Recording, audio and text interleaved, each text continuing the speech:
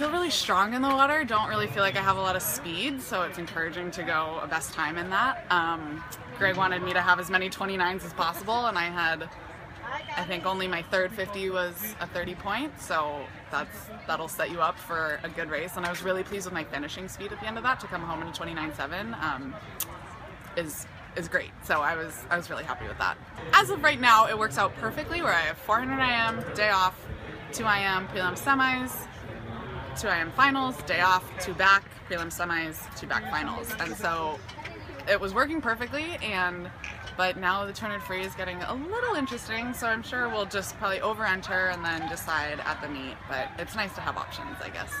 Mentally, I'm very grateful for all the people in my life that knew me well and were encouraging me to be like, think about this long and hard, we really think you should keep swimming. Like, no one in my life said, yeah, you know what, I think you should retire, like, I think that's good. They were like, do what you want to do, but we think you are capable of this. So I'm really grateful for everybody that talked to me in a really patient and kind way to kind of encourage me to make this decision. And yeah, I'm in a very happy place right now. It's definitely an adjustment going from college to postgrad swimming, and that took a little bit of time, but I'm glad I had the 2 years, and I think I've never been swimming better, so